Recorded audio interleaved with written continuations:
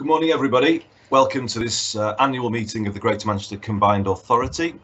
Thank you to everybody who's joined us online.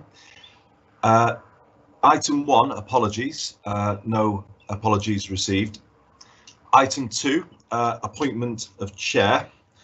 GMCA members are required to know that Andy Burnham, as the Greater Manchester Mayor, is the chair of the MCA for the next year. You can't call a vote, colleagues, unfortunately, much as you may want to. That's to note. Item 3, appointment of vice chairs. Again, under the Constitution, to note that Councillor Sir Richard Lees, Deputy Mayor, is automatically appointed as vice chair, as is Councillor David Greenhalgh, also appointed vice chair. But colleagues, I need to ask for your agreement to the appointment of Councillor Brenda Warrington as vice chair for the next year. Do I have your agreement? Agreed. Agreed. Thank you. Item 4, Greater Manchester appointments and nominations 2020-21. I'll hand over to Liz Treacy to take us through the report and to update on any further nominations received. Liz. Thanks, Chair. So members are asked to note and agree the appointments and nominations as set out in the report that you've got in front of you. I don't propose to read through all of those nominations. You have them and they're on the website. There are some small number of additions, if I could just go through those. For Stockport, for the Culture and Social Impact Fund Committee, Councillor Kate Butler as member and Councillor Tom McGee as substitute. For the Health and Social Care Board for Oldham, Councillor Zahid Chauhan as the member. For the Joint Commissioning Board, Councillor Zahid Chauhan for Oldham and Councillor Jude Wells for Stockport, with Councillor Elise Wilson as the substitute. And for the Greater Manchester Transport Committee from the districts, for Oldham, Councillor Barbara Brownbridge as the substitute, and Councillor Peter Robinson as the substitute for Tameside. And then I'll hand back to the Mayor for the CA and mayoral appointments to the Transport Committee and Transport for the North. Thank you. Thank you, Liz. Just to add then, colleagues, item 17 in this report is to note the appointment of Alan Brett as my substitute to attend meetings of the GM Transport Committee, and also item 27 as substitute member of the Transport for the North Board, and also item 18 to appoint Sean Fielding as the GMCA member of the GM Transport Committee, and to appoint Andrew Weston as the substitute member to that same committee. I think that, Liz, that deals with all of the yes. the proposals. Sir Richard Lees. Just a couple of things on this. First of all, I think it's on the Skills and Employment Executive. Can replace Councillor Bev Craig with Councillor Lutfer Rahman. And I see, is the Culture and Social Impact Fund Committee what used to be statutory functions once upon a time? No, statutory functions is the AGMA committee.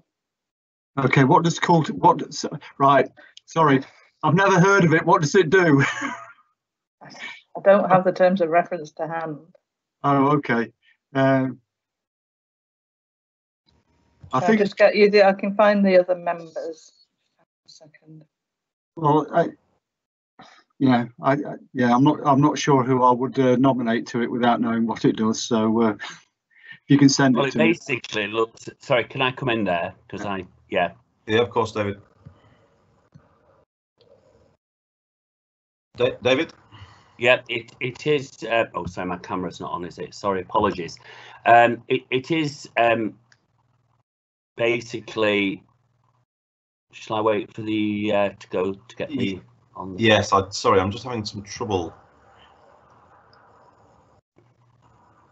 I can speak anyway, Andy. It's all right. Please do, David. Your camera doesn't seem to be on, and I can't send you live. I mean, all I was saying was it is basically what it says on the tin. It looks into all the cultural aspects of the conurbation and the impact it's having. It judges the outcomes within our funding. we look at how we can reach out and help cultural practices. So it is basically one based around the culture and the cultural offer. Okay, thanks for that, David. In that case, our nominee for that will be Councillor Lutfer-Rahman as well. Thanks, Richard. Liz, is that all you need? Yeah, that's fine. Yeah. Thank you. Thank you. Andrew Weston?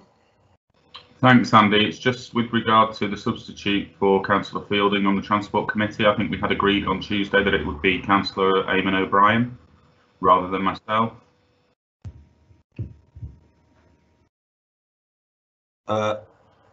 That's right, Liz. I think we have the wrong recommendation there on the report. Okay, that's fine. If you want to agree, Councillor O'Brien, that's fine. If everyone agrees that. Yeah, that's my understanding as well. So thanks, Andrew.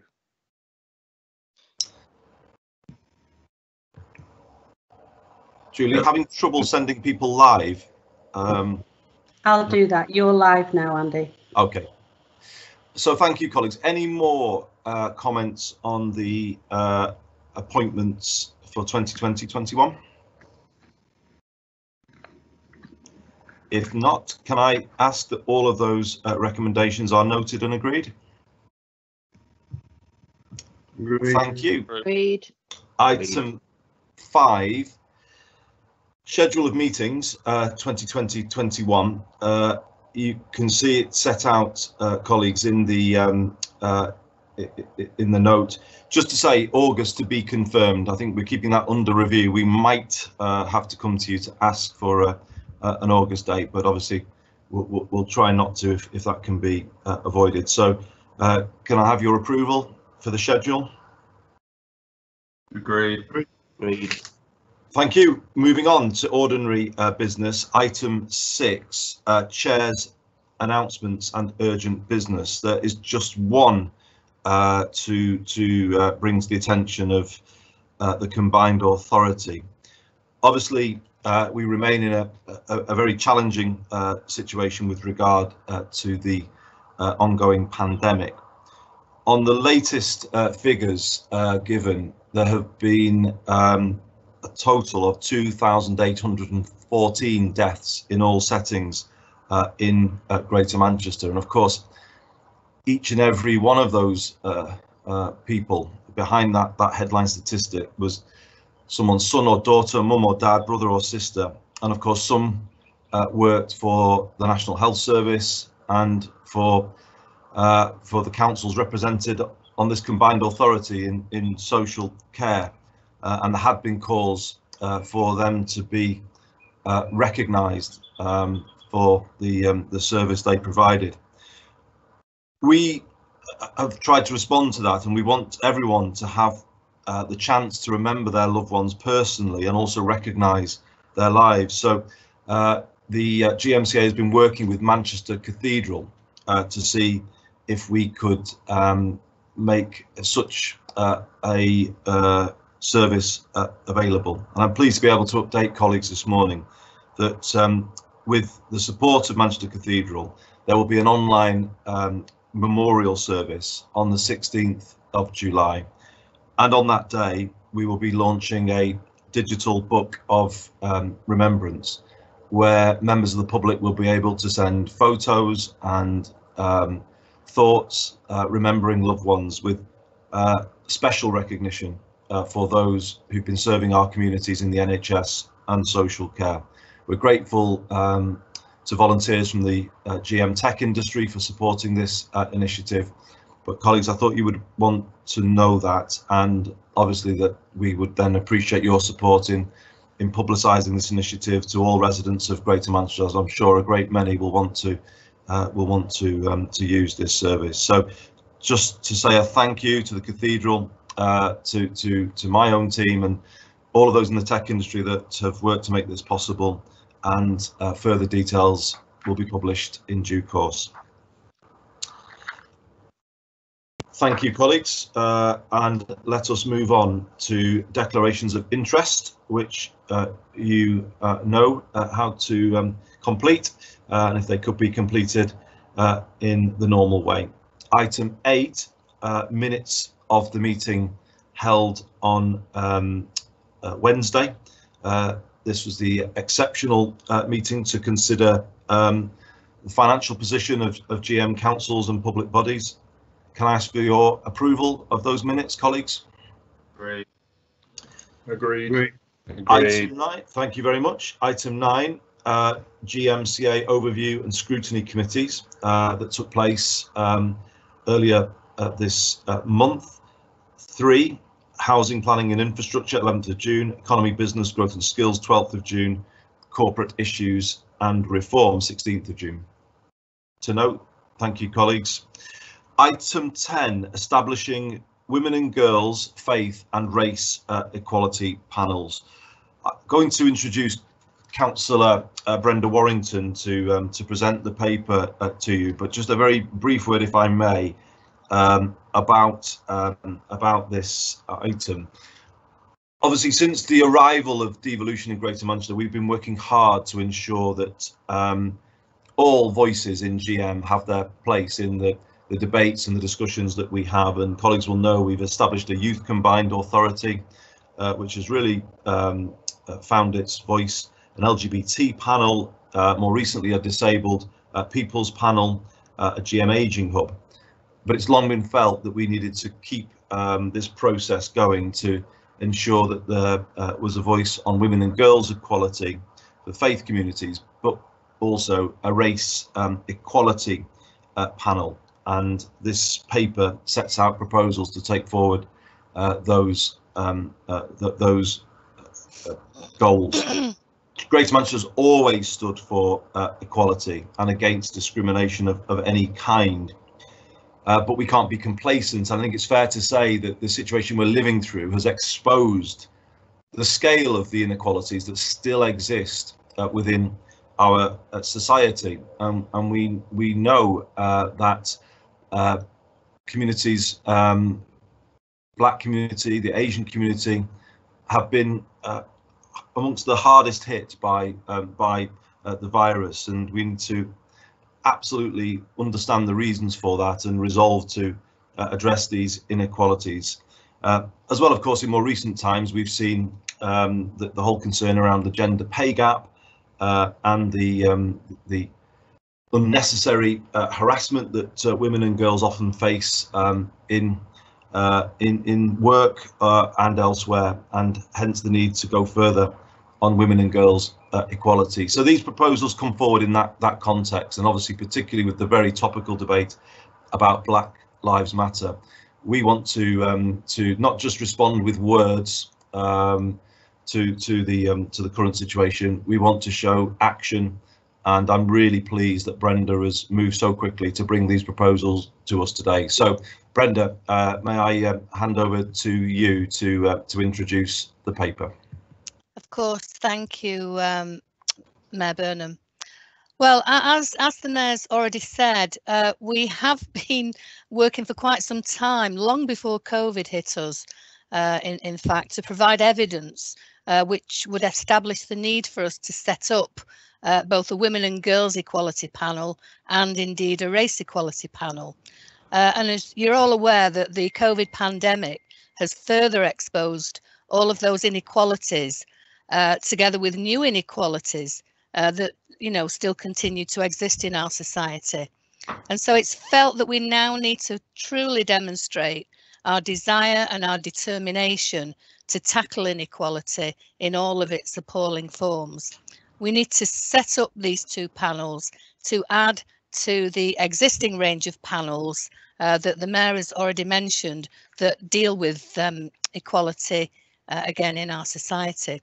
So firstly, on the Women and Girls Equality Panel, this is evidence actually by work that's been undertaken for some time now by the Greater Manchester Women's Voice Task and Finish Group.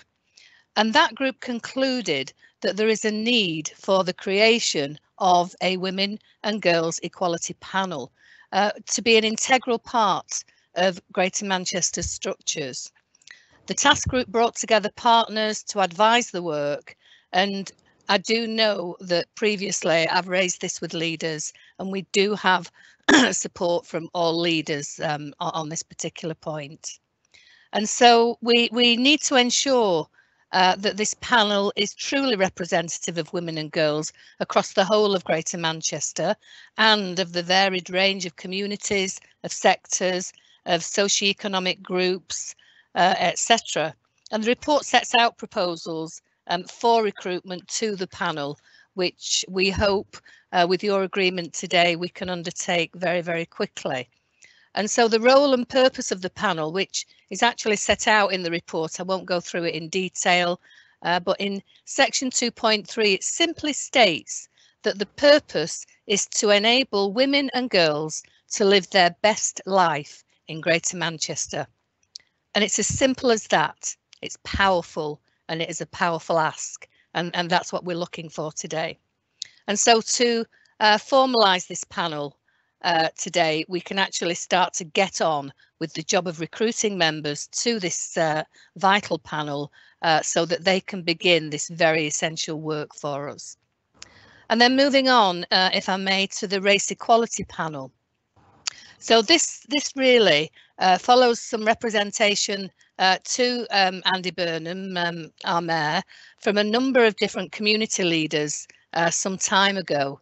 And there was a cohesion summit that was held in July of last year, 12 months ago, in fact, now, isn't it? We held 2 engagement sessions, which were both extremely well attended by senior faith and race leaders from across the whole of Greater Manchester, representing a huge diversity that exists across our conurbation. And the initial ask was that a faith and race equality panel be established. However, we had quite some discussion on this point, and it became very, very apparent to us quickly that the issues faced would be far too complex for a single panel to have any reasonable chance of addressing. So what we've done, we spent time discussing the pros and cons, but came to the conclusion that we should actually have 2 panels, a race equality panel and a faith equality panel, to tackle the complexity of issues that we know exists. So we do actually feel at the moment there is a real urgency to go ahead and set up the race equality panel, not least in view of public reactions following the dreadful situation in America with George Floyd and his murder. And we do plan actually to come back at a later date, although not too much later, with plans to set up a faith equality panel. And proposals for the formation and recruitment of panel members for the race equality are actually set out in the report. Again, I won't go through those in detail, but the commitment to engage with wide-ranging representation does exist. And it has become very apparent to us, again, possibly prompted by COVID as well, that BAME communities feel strongly that they are not being heard, they're not being listened to. And so what I want to do prior to actually setting up the panel is that we set up what I think we've termed as a listening event or a listening panel that would actually have the responsibility of helping us decide who should be the race equality panel members. And the listening panel could be by appointment and determined by both myself and Andy Burnham as mayor, so that we can get on with that as a matter of urgency. So obviously we need agreement for us to be able to get on with that piece of work. And the key issues and aims, again, that are very vital to this particular work that's needed. Again, they're set out in the report. So again, I don't propose to spend any amount of time in going through them. You can easily read them, but they will guide and advise the work of the panel. We do believe that there's a real urgency to convene the race and equality panel, and also the women and girls equality panel. It is essential because I believe that in addressing equalities, this is quite frankly at the very core of one of our current very real ambitions to build back better in Greater Manchester. So we do need to be bold. We do need to ask that we prioritise the whole equality agenda going forward. And obviously we need the buy-in and the support of every leader and every district in order to do that. So I am seeking endorsement of the 2 recommendations that are contained in the report today to allow us to now formally begin this essential work and crack on with it. So thank you for that. I move that report, Chair. I do understand that Deputy Mayor Bev Hughes may wish to comment on a policing aspect that would be very, very relevant to these 2 panels. Thank you. Thanks very much indeed, Brenda. And as I say, thank you so much for working so quickly to bring these proposals to us. And also thanks to Pam Smith, Chief Executive of Stockport, who's also supported Brenda in this. I think this is exactly the right thing to be doing, and particularly the urgency around the race equality panel. You know, we've just received a report from Public Health England, which lays bare how different communities have been hit by the virus, particularly the Bangladeshi community, but other BAME communities too. And we need to get on with the job of understanding why, and of course then taking action across all policy areas to develop a proper response to that. So I'll bring in Deputy Mayor Baroness Bev Hughes. I don't know if Bev can hear me.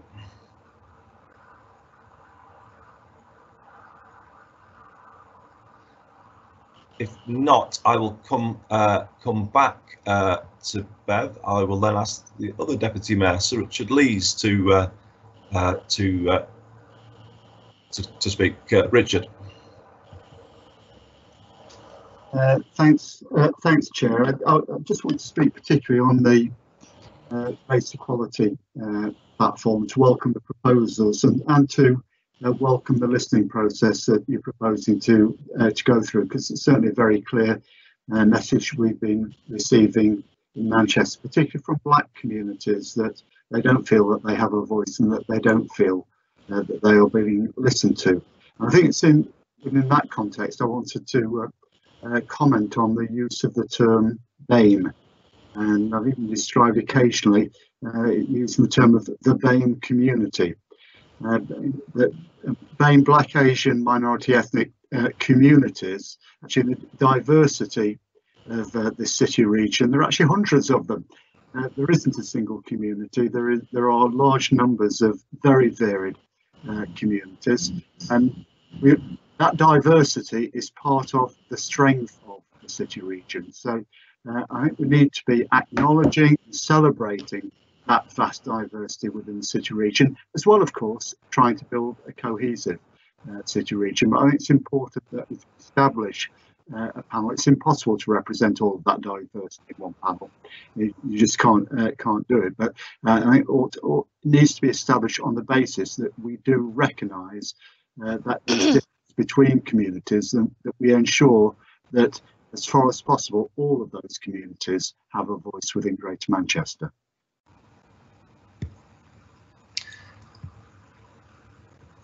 Thanks. Can I just respond to Richard? Yes, please do. Thank you. I think that excuse me, that is an excellent point, Richard, because as you say, the number of diverse organisations, diverse communities, etc., etc., etc., is actually immense. So to try and list them and make sure every single one is represented is not going to be an easy task. But one of the, I think one of the first things that we will need to discuss is how we can put together what would be an acceptable representation of all of those groups, and that is what we would need to discuss with those representatives, of course, in that listening event. So I think that is an absolutely excellent point, and we will do everything we can to address that appropriately. Thank you. Thanks very much, Brenda. I just want to emphasise that as well. I think the listening exercise is a really important part of this, rather than rushing to set up a panel without having fully consulted the community first. So Richard is right about that. And also, I use the term, but it is a term I try not to use, ironically. I mean, because for the reasons that we're given, and I think we do need to ask people about language before, in some ways, anything else, so that we start in the right way. And BAME is a phrase, a word that I think we should phase out and ask communities how best we should represent them all. Deputy Mayor Baroness Beverly Hughes. Your microphone's not on, Bev. Thanks, Andy. My apologies that I'm late joining the meeting today. It's something unavoidable happened this morning. Yeah, I just wanted really to agree strongly with Richard. I can never bring myself to use the word BAME. I do use the term black and minority ethnic groups, but I think the principle that we ask people about language and try and make that as inclusive as possible and reflecting what different communities want us to say, I think is the best guidance. And that, of course, is what the listening exercise will help us to do, amongst other things. The work is going on to establish that exercise, that listening exercise, and that group will help us to develop the terms of reference. We'll move towards the appointment of an independent chair with a proper role description for that, and then move to an open recruitment process for the actual panel itself. I think around 15 people probably is around the right number. But as has been said, there will need to be kind of some choices in that, in terms of getting as inclusive a panel as possible. And just while we're on this, we are working, Andy, now within GMP on developing the wider race equality publication that the police have committed themselves to doing. I'm going to see a first draft of that in July. We want to expand it beyond the usual statistics that we have always collected and put on the website to try and give a more comprehensive picture, and make sure that some of the issues in the data that we've had so far, which are particularly around making sure that police officers ascribe ethnicity accurately and always do so that the data is as robust as we can make it. And we're looking to have the first public publication, if you like, of that wider data set ready for September. Okay. Thanks very much indeed, Bev. I can see David Greenhalgh indicating. So, David.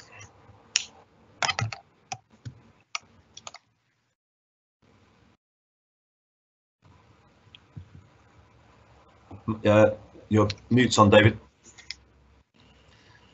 Apologies, sorry. Yes, it was just to make a point actually when we discussed this before. I thought it was worth making in the public arena. Completely support the setup of the panel. Hugely important piece of work.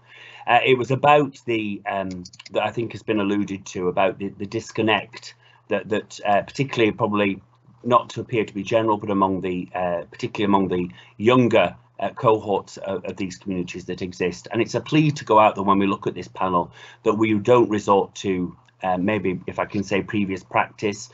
I think we should look to different role models and role models and this is all within the listening exercise, different role models that that people from that community absolutely relate to. Part of the listening exercise is actually to get a proportion of this community to actually want to listen and to engage. And I think the best way forward on that is finding, and within my portfolio, I put out a plea before, there are considerable respected black voices within the cultural portfolio. And I think if we can get a buy-in from those representatives into this piece of work, we have a better chance of it succeeding rather than it becoming just us talking us to each other again.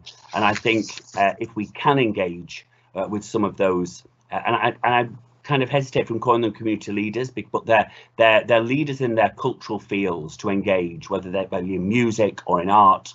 And I think if we can cut through that barrier and actually get those role models to speak out for those communities, we have a greater chance of getting that that engagement and that connectivity with that cohort that we really need to understand how they're feeling at the moment.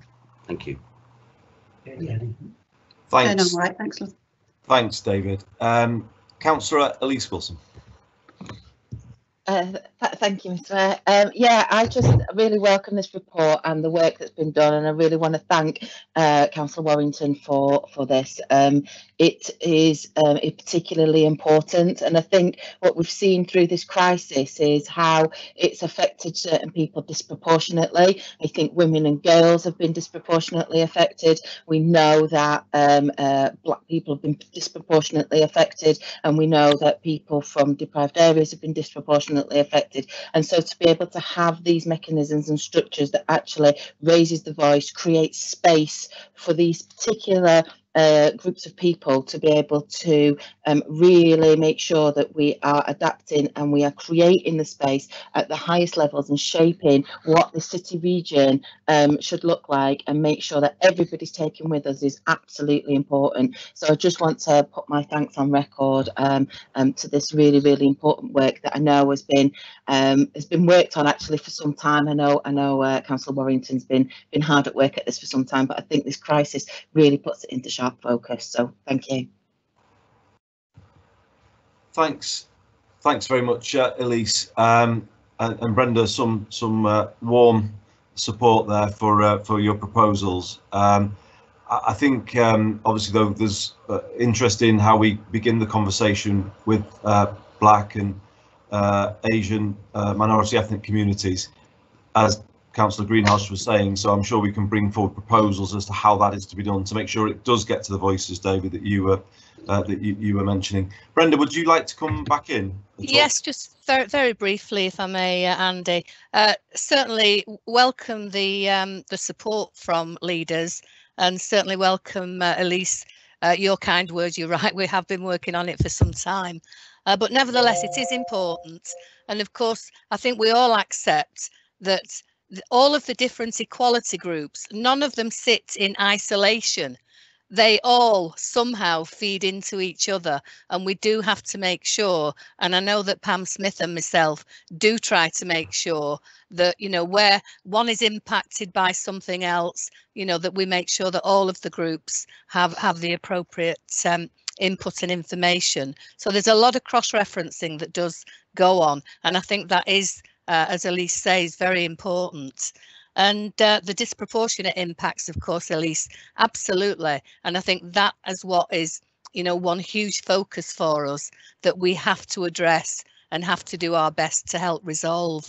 And I think all of the aspects of needing to get the right people into these panels, it will be a task. It will not be easy, because I think there will be certainly a lot of people that will want to be involved. But I do agree we have to try and get the right balance to get as far as possible the right cross section in order to inform that panel, in order to come to observations, decisions, conclusions that we will obviously bring to leaders ultimately. So I do thank you for the comments, and I have made notes of everything that has been said, so you can rest assured it will be taken on board. Thank you. Thanks very much indeed, Brenda. So colleagues, you have the paper and the recommendations set out. As you've just heard, Brenda committed to taking on board what colleagues have said. So can I ask colleagues to agree the recommendations to the immediate establishment of a women and girls and a race equality panel, and the principles as set out? Agreed. Thank you very much. Moving on, colleagues, to the next item, which is 1 year plan, Greater Manchester plan for living with COVID. Of course, there are different phases to this. there's the phase, as the paper sets out, which is the release from lockdown, which of course we're in now. There's a second phase where we're going to have to live with the virus until a vaccine or an effective treatment is found, and the anticipation is that that could be another 12 months. And then beyond that, there is the whole question of how we recover from the challenge we've been living through, the building back better phase, as our LEP has styled it, where we try and build new foundations and rethink how we do things. So the paper sets out those three phases, and of course they're overlapping, and particularly this middle phase, living with COVID. It's going to require double running with response to the virus continuing, and all of the systems that have been set up with regard to test and trace, but also in that same time starting to lay the foundations for recovery. And that is what this paper seeks to do, to lay out the areas that we need to focus on in the next 12 months to ensure a safe recovery from COVID-19 in Greater Manchester, but more than that, a successful recovery where we take this moment to rethink how we do things and to capture some of the benefits that we've seen in this particular time. So there is a list of specific actions set out in the list, which is quite a long list, but nevertheless actually quite focused in some ways in terms of the proposals that are being suggested as part of a one-year plan. Just to go through some of those, the idea that we might further our ambitions on public service reform by keeping some of the community hub infrastructure that colleagues have been developing, recognising we need to support young people through this time, particularly with catch-up support in schools. We obviously have worked hard on homelessness and giving everybody somewhere to go during lockdown. 2,000 people have been supported in hotels and apartments. We've got to do everything we can to capture the benefits of that, help people make a permanent change in their lives, and ensure that the gains are maintained. There is more to be done around food resilience, the resilience of the voluntary community and social enterprise sector. We've made a big leap into the digital world as part of our response to the crisis, particularly with the development of an integrated care record for all of our residents, and the development of online services for mental health, for instance. So again, how do we capture those benefits as we work towards a unified model of health in care? And we've talked about putting Greater Manchester forward as a pilot for a one system approach to health and social care, and that features, as you'll see, in the list. Of course, we are going to need to support people through this challenging time, young people, as I've mentioned, but in this case, people 16 to 30 who will need support if they are facing disruption to their plans for apprenticeships or training or in the labour market, helping people convert their skills into growing areas of the GM economy, in digital, in green construction, recognising that many of the people that we have been applauding in recent months, the essential workers who've been out there keeping Greater Manchester running, are also the people who often tend to be on the lowest wages and have the least secure employment contracts. So taking forward our ambitions for a Greater Manchester good employment charter to improve the quality of work for everybody in what we would call the foundational economy. We've just been discussing inequalities with Brenda, and we are already moving with our plans there. Given that digital is so crucial now in terms of the delivery of services, we need to ensure that all GM citizens are able to be participants in the digital world, and there is more to be done there. We're about to receive a report from Councillor Andrew Weston on progress since the declaration of a climate emergency and our five-year plan. This could be an opportunity to accelerate the pace towards 2038 for a zero carbon Greater Manchester, and a time to clean up the air, introduce a new model of mass transit, and we need to capture the moment and bring forward plans to do that, as well, of course, as looking at the funding challenge that you all face, and we discussed that earlier this week. Keeping confidence levels high in our towns, in our cultural institutions, and developing a strategic framework for bringing in investment going forward. Colleagues, that's the list of things that is set out in the paper. And of course, all of these things are about reducing inequalities and poverty in Greater Manchester, having safety at the heart of our recovery, building a confident and resilient city region. I think public procurement is something that needs to play a more active role in achieving all of these objectives going forward. Had a discussion with Eamon Boylan about how we might look at GM public procurement in this context, particularly the link to the Greater Manchester Good Employment Charter. And it's my intention to bring back some first thoughts to you about strengthening public procurement in Greater Manchester to achieve our objectives, but also in support our own supplier base in the city region going forward to support our own economy. And we'll bring proposals back to next month's meeting of the combined authority on that. So for today, colleagues, just asking for your support for the broad thrust of this paper, the priorities we're seeking to progress as part of this one-year plan. Keen to hear any views that you might have, but I think this does identify the right priorities, and I think we've already got work ongoing in some of these areas. Now is the time, obviously, to accelerate it. To finish by saying we mustn't let COVID-19 lessen or slow the pace of our ambition with regard to a Greater Manchester where we don't have rough sleeping, where we have a cleaner air, on track to meet a 2038 goal for zero carbon, a place where we are reforming our public services to improve the service to the public.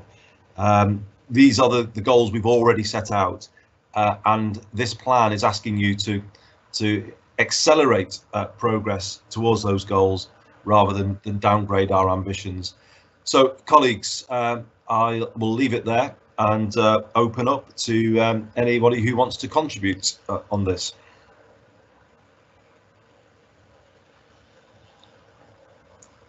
Right, Andy, make a brief comment. Richard? Thanks. A very brief comment, really. It's sorry if I seem to be heavily into language this morning, but it's the title of it, Living with COVID.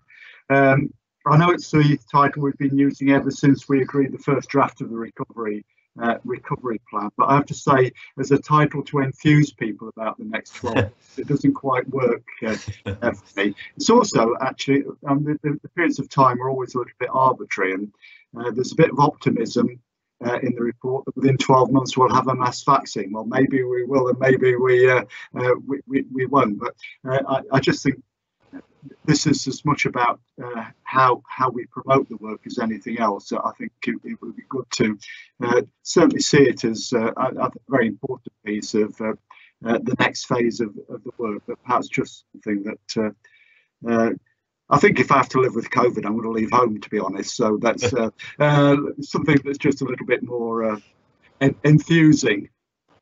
I've no ideas, by the way, but I'm sure we've got people in the organisation that will think of something that's far more attractive. We do, but it's a good point. It's hardly going to excite people, is it? The notion of living with this, because yeah, I take the point. This is about kind of, as I say, accelerating ambitions, and I think we need a a title for this plan that's going to reflect that. So thanks, Richard. We will take that on board, and when we next bring it back to you, it will have a suitably more exciting title. Andy, so, colleagues, can I just yes, make a of course, comment, Brenda? Thank you. Fully agree with Richard, actually, in terms of it is important, you know, the terminology that we use going forward. But having said that, I do think that we're getting into a very dangerous phase at the moment, in my view, where the population, let's say, of the country at the moment seems to believe that it's all over, you know, and we know that it is not all over. We know that that virus is very much out there still, very much active, very much still being transmitted, and we still need to be promoting those messages that people have to be very aware of that and make sure that they observe all of the necessary guidelines to, you know, reduce, stop, cease that transmission so that this virus can be ultimately combated. As Richard says, we've no idea when a vaccine may in fact be available to us. So until we have that, I do think that we have to keep reminding people of the need for everyone to be responsible, not just for themselves, but for everyone else as well. Thank you. Brenda, I think that's such an important point, because there is a sort of sense around, isn't there, with the announcement of the further measures that are coming a week tomorrow, that it is effectively all over and there's no need to worry. And we are certainly not in that position at all yet. And you are right to remind us about that. And it's very important, therefore, that the GM level we get that messaging right and we get it very, very clear. So thank you, Brenda. Point taken, absolutely on board. Any other colleagues comments, colleagues? If not, I hope you'll agree that this list does actually have some quite exciting proposals in it, and would keep us in that leadership position where it comes to public service reform, public transport reform, environmental ambition, which we're about to come on to. So I think this is shaping up to be a really powerful piece of work. If you're content, colleagues, we will bring back to you specific deliverables in the areas that I've mentioned as part of the retitled one-year plan. So, colleagues, if I could ask, therefore, for your agreement to the proposal to bring forward a plan on this basis. Thank you very much. Of course, all of this work will only succeed if we keep a beady eye on the Greater Manchester economy. And with that in mind, I am going to introduce our portfolio lead on the economy, who is going to speak now to a standing item on our agenda going forward, and that's the monthly economic dashboard. Elise. Thank you, Mr. Mayor. Yes, so this, as previously reported, we are in the most unknown of times, and the shock to the Greater Manchester economy, like we've not seen before. Now, in this latest version, I think I'd like to really draw your attention to the unemployment claim count, which has increased over 90% across Greater Manchester. And my worry around that is that it is really could be just the start of it. We currently have over 326,000 Greater Manchester residents on furlough, and we're not quite sure as yet what's going to happen as when furlough ends.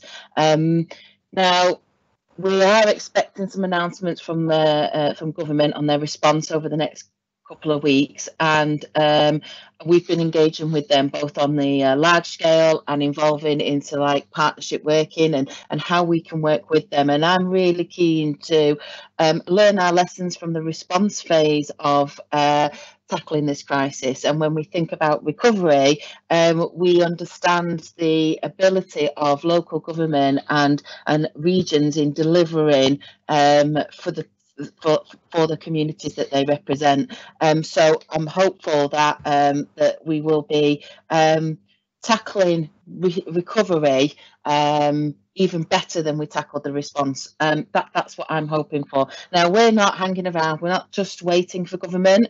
And I'm sure the combined authority, you know, we are ambitious here, aren't we? So we are, of course, doing work already. There is a comprehensive and wide-ranging skills and employment response that's being developed and being led by Councillor Fielding. And we've also been preparing investments through our Greater Manchester Infrastructure Programme led by Mayor Dennett. And all of that is actually work that's taking place now by us, for us, not just waiting around to wait for government to come back with something. I think it's also worth me mentioning the business impact. So as we've reported before, surveys are being carried out by the Growth Company and the Chamber of Commerce, the Greater Manchester Chamber of Commerce, and they're reporting very high numbers of businesses being impacted. I don't think that is a huge surprise to anybody. The Chamber have released their quarterly survey this week, and that shows that the Greater Manchester Index falling to its lowest value ever in the second quarter of this year. But it also shows some tentative signs of demand and business starting to pick up. And their assessment is that the findings so far point to a steady but slow recovery. Which I think is welcome.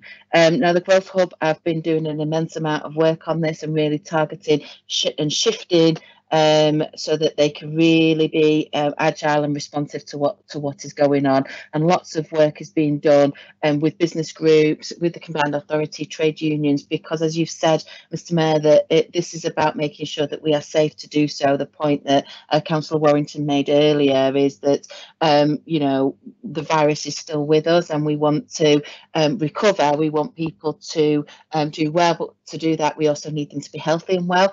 So we need to do this safely.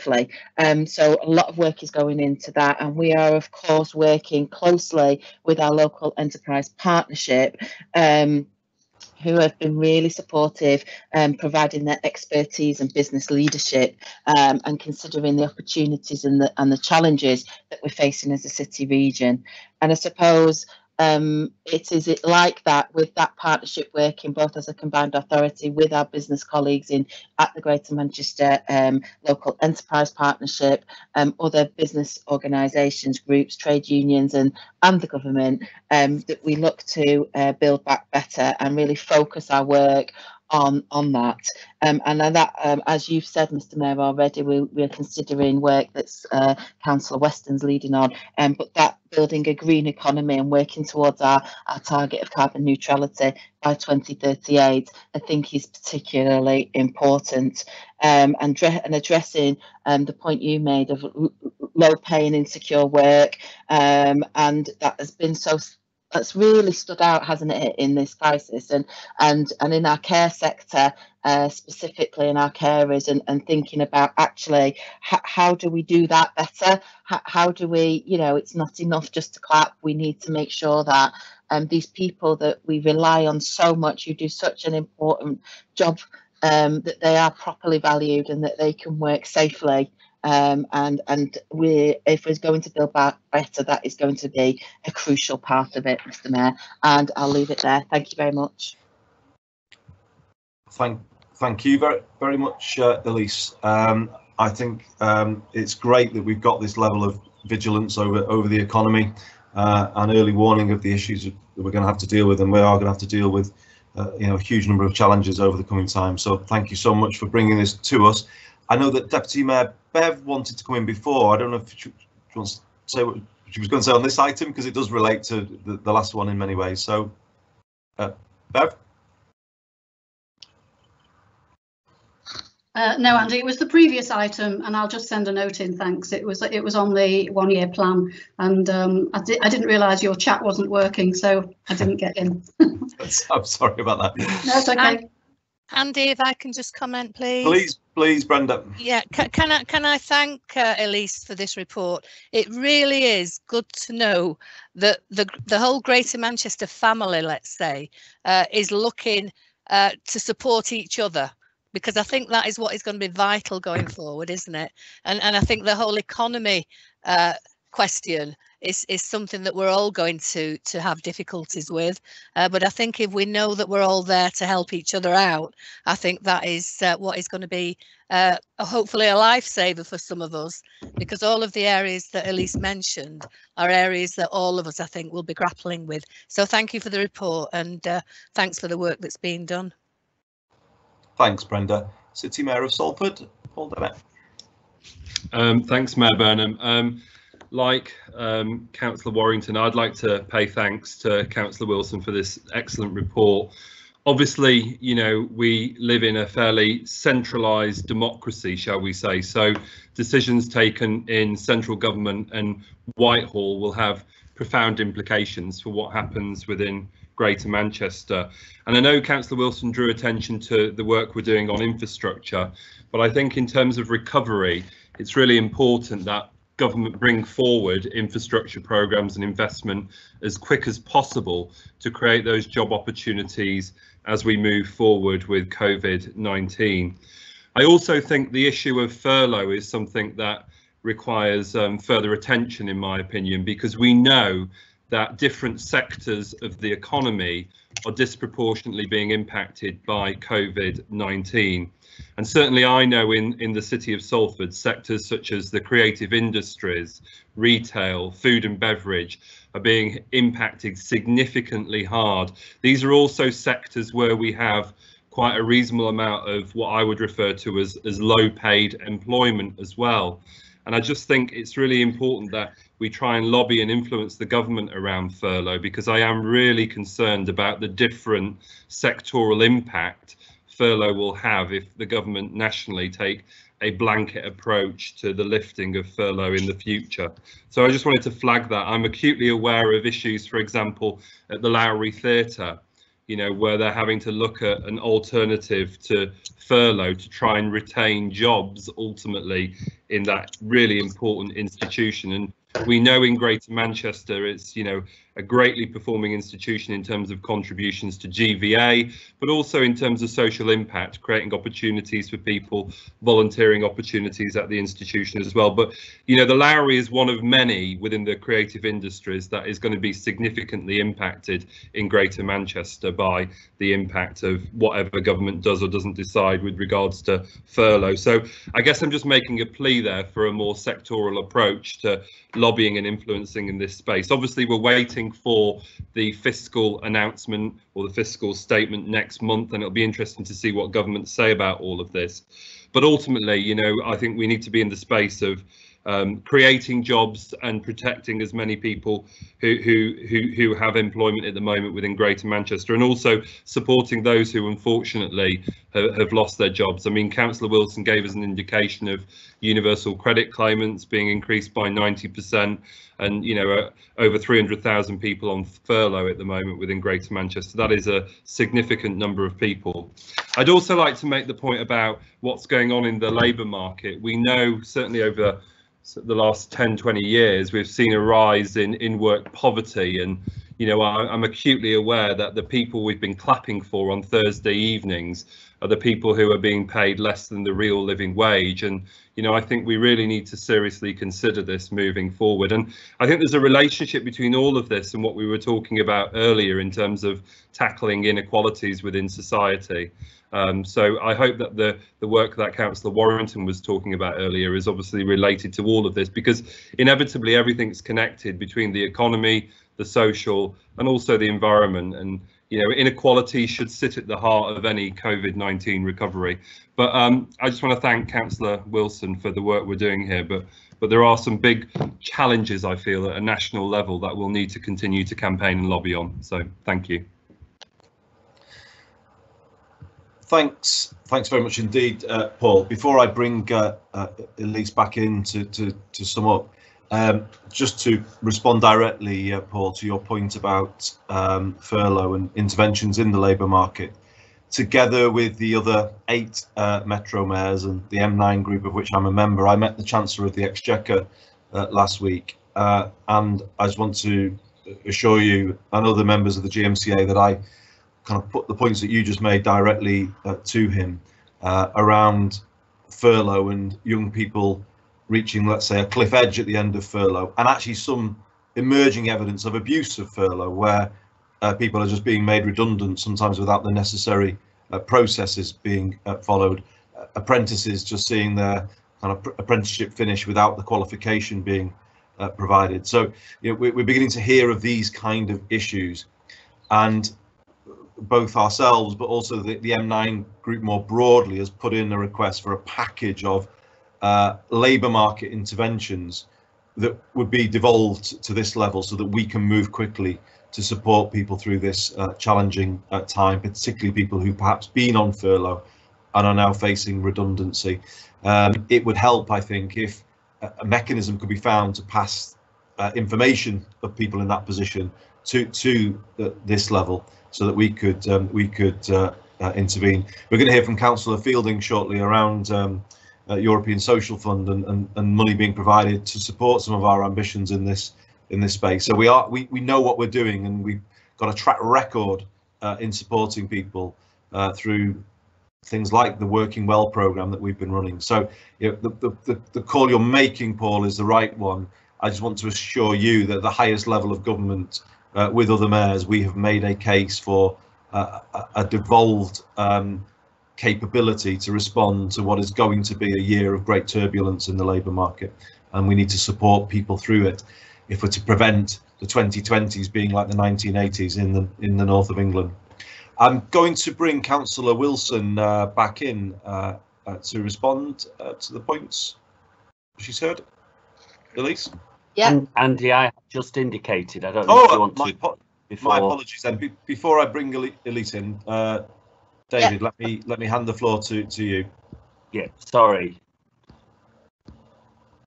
Over to you, David. Thanks, Mayor. I'll just wait for. Yeah, there we go. Thank you very much. And yeah, join in the congratulations to Councillor Wilson for the report. Hugely important report. I just wanted to flag up one general issue, which I think we should be lobbying for. It's clear when we've had this debate before and in the debate today, that it isn't a one size fits all for all these businesses. Some businesses are able to return, and albeit considerable losses and considerable amounts of money to make up, there are still, as Mayor Dennett said, and you know, those industries which are still facing huge challenges, and let's be honest, no light at the end of a very long tunnel still appearing yet. And I think what's needed here, I can imagine centrally it's very hard to actually determine these, which, you know, it's easy to determine the industries, but it's not really when you're not on the ground in these communities. It's very hard to understand the significant pressures, I think, and how they all fit into the overall delivery of economic recovery. So I'm really appealing for us to lobby for some discretionary funding, actually, which comes to us maybe in each of our individual councils. If that's via GM, that's absolutely fine. But I think we are best placed to know what sectors within our communities are struggling. And if we had discretionary help available to us, it's down to us then, it's our decision, whether that be at GM level or within our local authorities. To actually help those businesses that we know firsthand are struggling, that we know give so much to our communities. I mean, I'll name the Octagon as one. We've just had a massive refurbishment of the Octagon. They're already, every day that goes by, they are racking up more and more debt because they can't open. And in a brand new building, which has just been completed, massive investment from the council and from the Arts Council. But I speak of all the cultural, as Mayor Dennett responded to, and the hospitality, because no matter what measures we bring in, and we've just introduced free parking in Bolton, all that, no matter what we bring in, if we relax licensing laws, there are those pubs that don't have the ability to extend their car parks to outside. You know, there are just, you know, locational difficulties. Some pubs would be helped by that, other pubs wouldn't. So you can't give a blanket proposal for the hospitality because some will cope, Others will not, because of just their simple location. They haven't that facility to take advantage of space they may have. So I think discretionary funding here is the answer. And I just put a plea, I'd happily join in a campaign for that, whether that be at GM or local level, because I think we are best placed to make those decisions on those businesses in our own communities. Thanks very much, David. I'm going to bring Elise back in. I think we're all agreeing with that, and looking to you to help us get that money out of the government, David. So let's get cracking on that. But Elise, I'll bring you back in. Yeah, thank you, Mr. Mayor, and thank you everybody for the comments. I think that there's a couple of things, or probably more than a couple of things to pick up. One is, I think we're absolutely there's a, for me, a horizontal and a vertical angle to what we're trying to do. We need to make sure that we can deliver for where we are, for our city region, for our boroughs, and for our communities and the people who live in our boroughs. And as because we're here, because this is us and we are local government, we know that and we understand that. And I think it'll be really, really important as we're building back better, as we're going through recovery, that we do that, really understanding where we are. And I suppose if this was a report, it'd go place-based working, wouldn't it? So it's about really understanding where we are, making it relevant to that place. And I think then though, it's also about the themes, the sectors. We know we have a lot of work with our local industrial strategy. Immense amount of work was put into that. We have some clear themes that we need to that we want to drive, areas of our economy that we want to see growth, that we believe the future will deliver those really well-paid jobs of the future for the people of Greater Manchester, and that means working with our local local enterprise partnership and making sure that we're taking those businesses with us and really understanding that. But that hospitality or nighttime economy is a real area. We're one of the first to shut. Some elements of it will be some of the last to open, and it'll be incredibly difficult for them.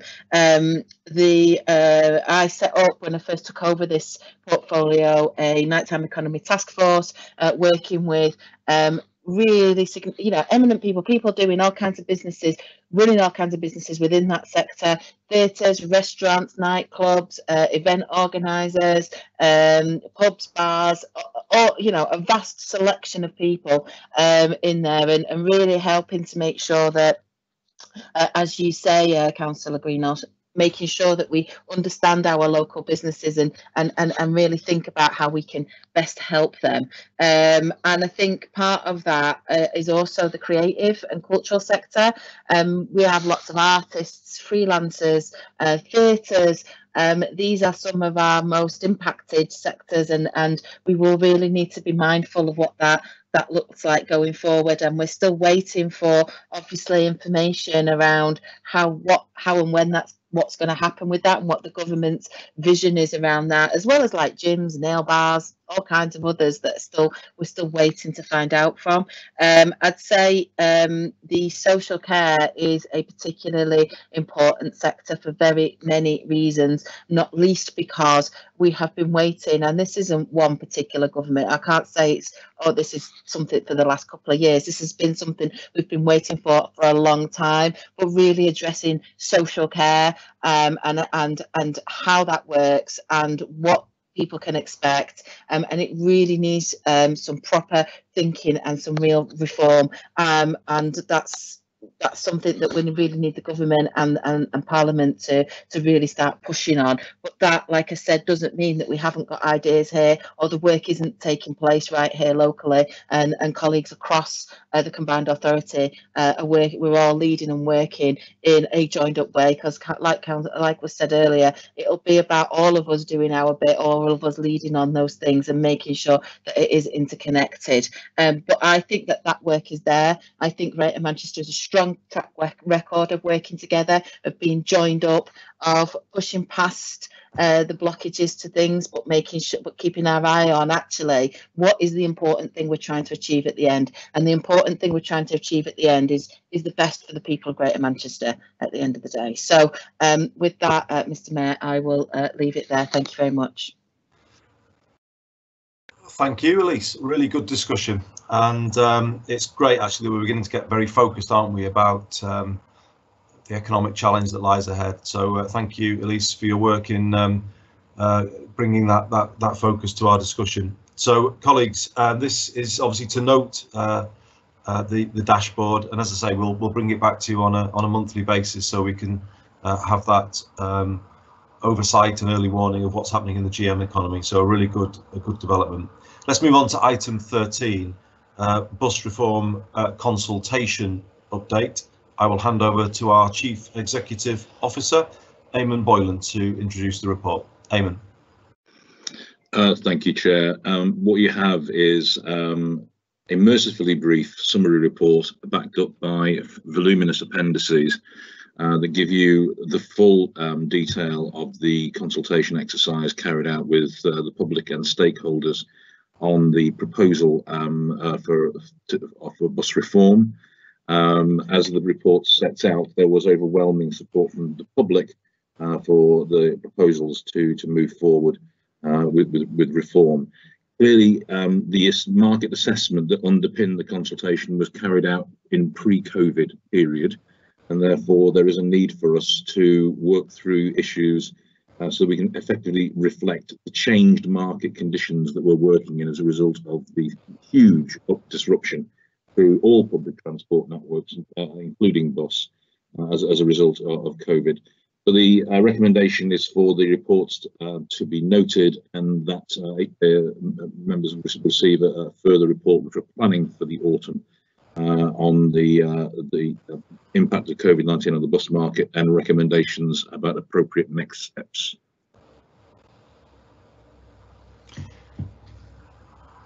Thanks very much indeed, Eamon. So this is obviously to note at this stage, and of course to await further developments as we consider the impact on the market, as Eamon has said. So, colleagues, if I could just ask for your agreement to proceed on that basis, noting the report. Thank you, everyone. Item 14, GMCA Climate Emergency Declaration Update and 5-year Environment Plan.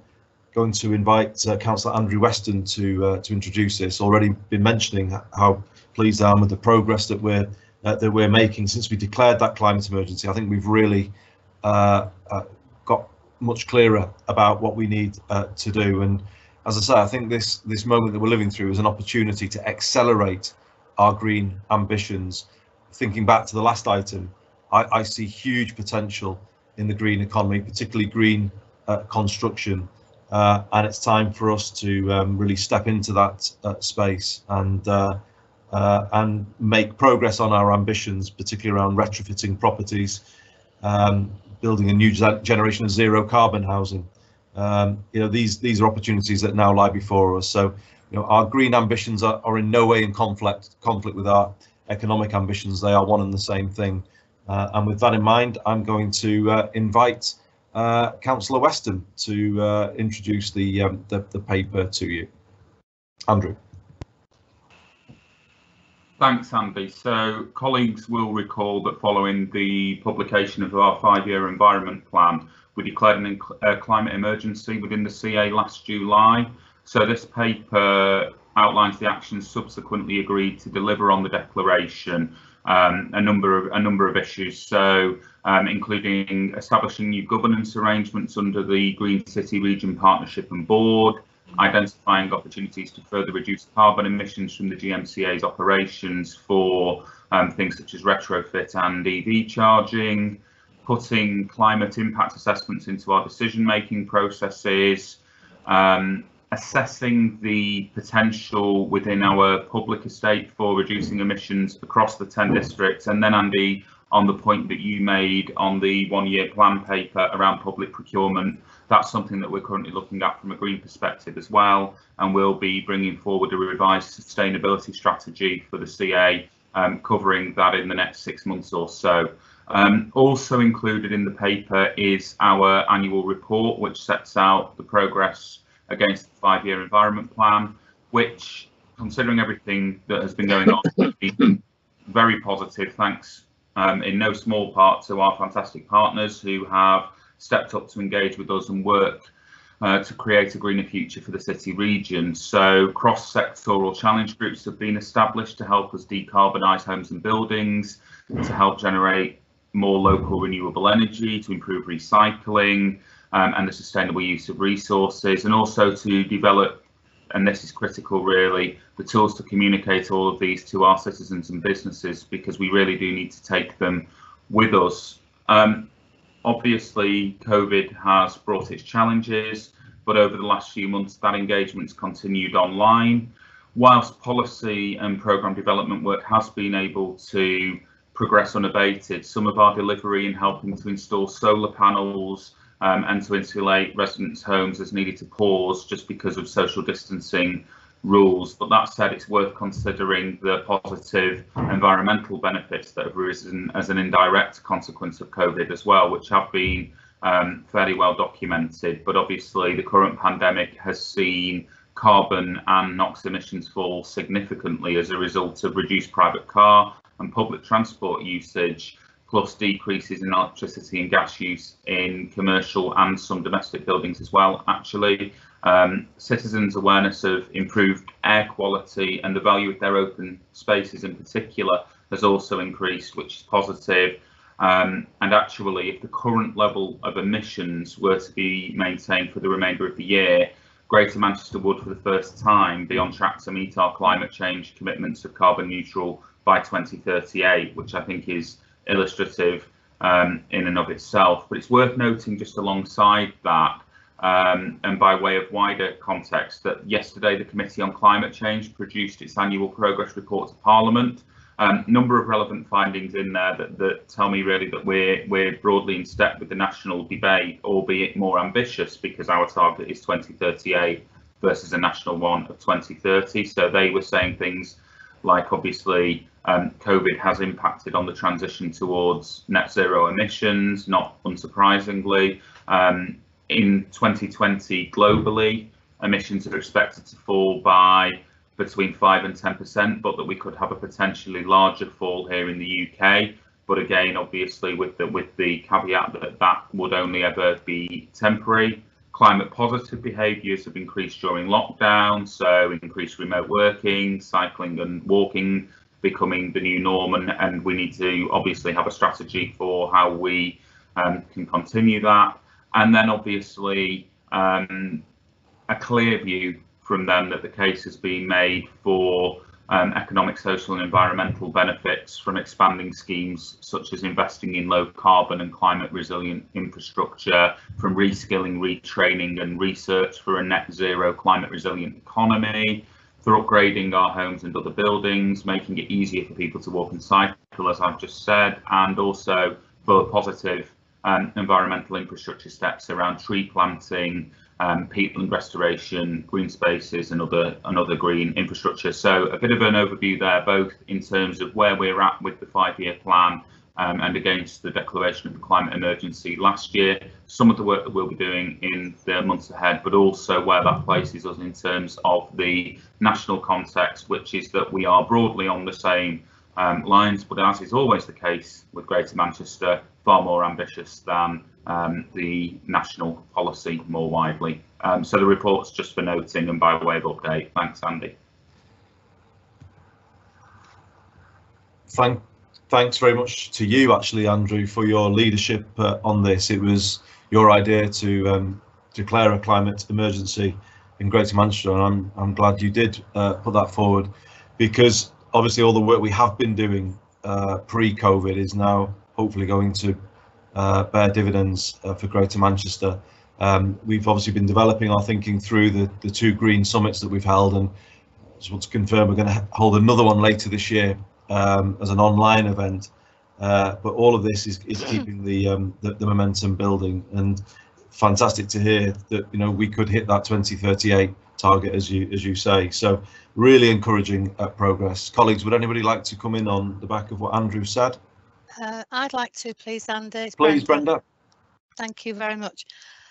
First of all, to thank Andy, to thank Councillor Weston for, again, an excellent report on, what is a very, very important topic for all of us and for our future. And I think it's a real ironic consequence of COVID that we saw a noticeable improvement of air quality, didn't we, over that 10 to 12 weeks. But my fear, and I wonder whether Andy has been able to consider this as yet, is that as the government now are seeming to be quite bullish in relaxing the lockdown situation, that frankly, because it's happening so quickly and without proper thought, in my view, I do honestly think that if we're not careful, we're going to end up back at the same levels of pollution that we had prior to the lockdown situation.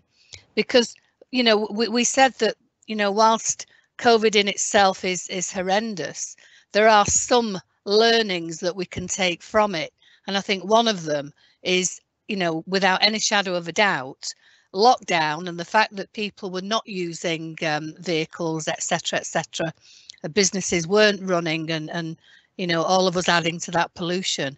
It's shown us how quickly the air quality can start to recover, but likewise how quickly that air quality can actually go back into a situation where it is disastrous.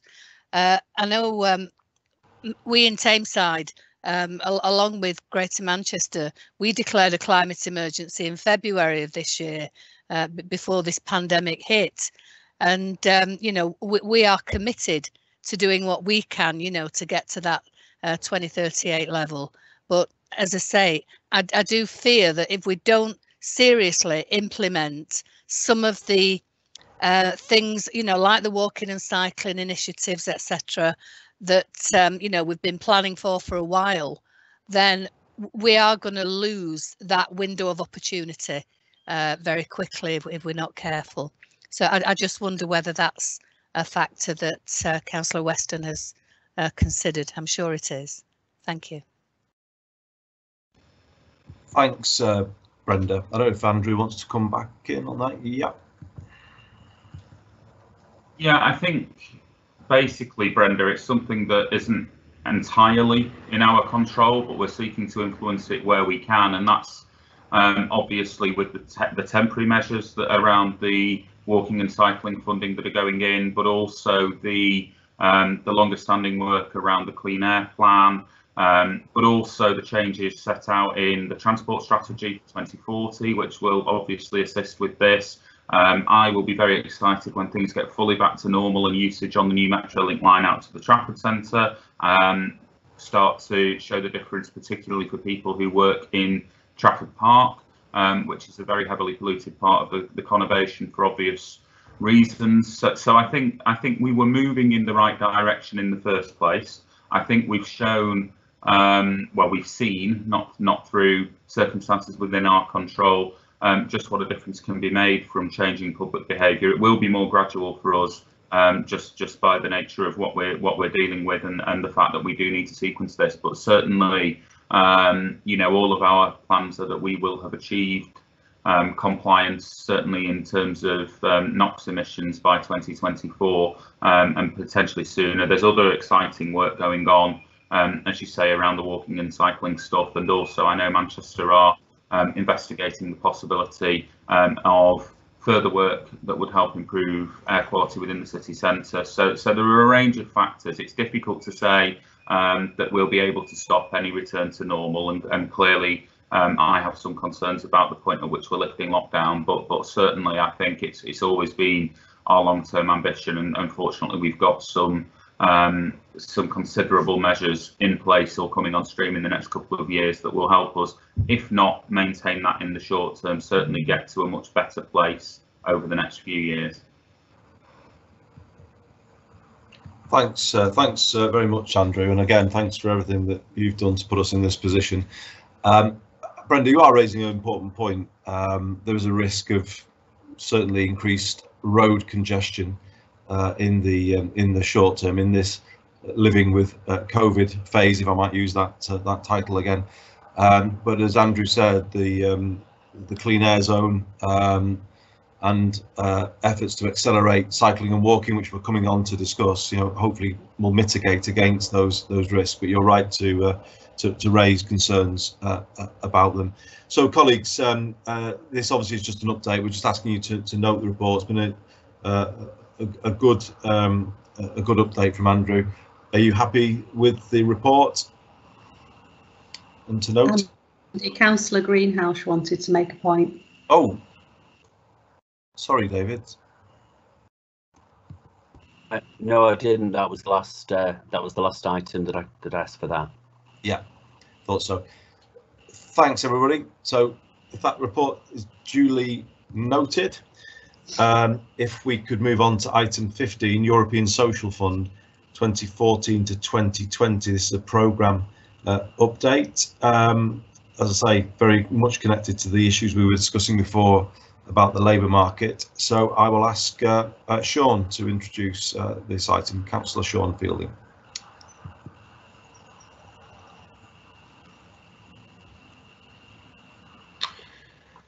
Thanks, Chair. So this report provides an update on Greater Manchester's European Social Fund allocation within the European Social and Investment Funds programme 14 to 20, and how delivery activity is being shaped where possible to respond to COVID-19.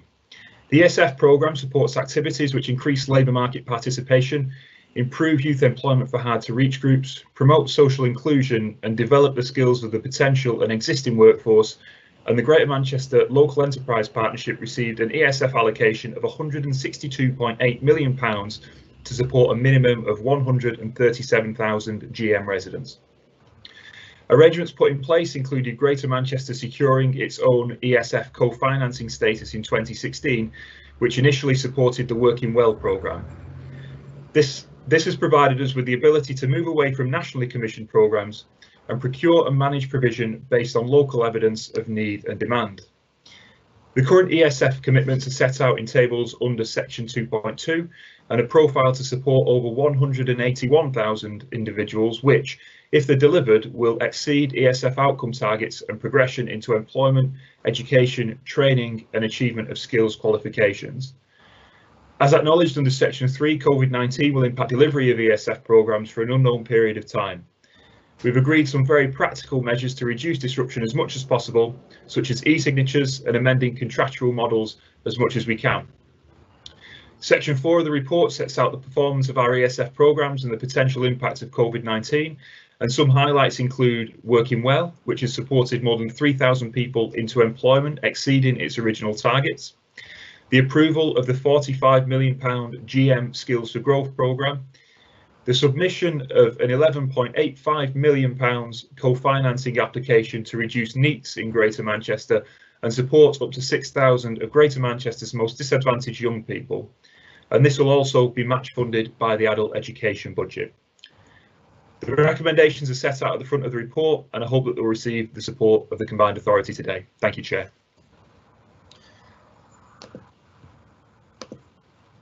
Thank you, Sean. And the experience of running this over the last 6 years and all of the schemes identified in the report are what I was alluding to before, and I said we've built up a track record of knowing how to intervene in the labour market and therefore bring about success. It puts us in a strong position, Sean, with regard to the bids we're making for further devolved funding to develop local skills systems. I've got Councillor Eamon O'Brien who wants to come in this item. So, Eamon. Thanks, Andy. Thanks, Sean, for this report. I just wanted to ask a quick question about the way we engage with our businesses, business leaders, sort of industry experts in Greater Manchester, off the back of some of the work we've been doing during COVID, we've seen a lot of businesses come together with the local authority and be a lot more collaborative, be a lot more engaged in not just passing through information, but actually coming up with and assisting with the solutions to some of the issues we've all been facing. And I know from my experience in Bury and with groups like Made in Bury, you know, they run things like a business academy where they actually train up local businesses, and I'm sure we've got lots of other examples of that across Greater Manchester.